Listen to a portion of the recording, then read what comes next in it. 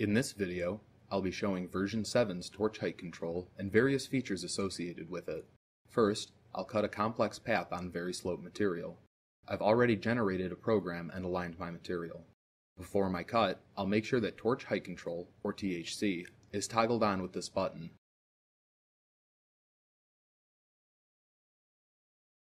I'll also make sure that dry run is off, touch off is enabled, and kerf crossing detection is disabled. Additionally, I made sure that my safe height is large enough to clear the material.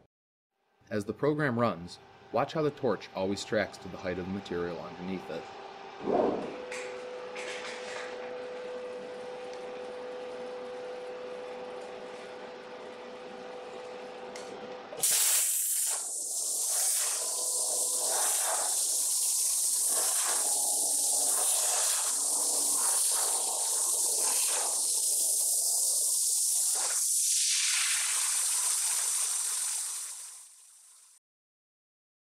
Next, I'll demonstrate two advanced THC features. The first is small hole processing. This will temporarily disable THC in order to achieve a cleaner cut on holes under a specified size. I'll also demonstrate kerf crossing detection. This feature will cause version 7 to lock out the THC when the material drops away, such as when crossing a previously made cut. I'll run the program so you can see how smoothly all of these cuts are made.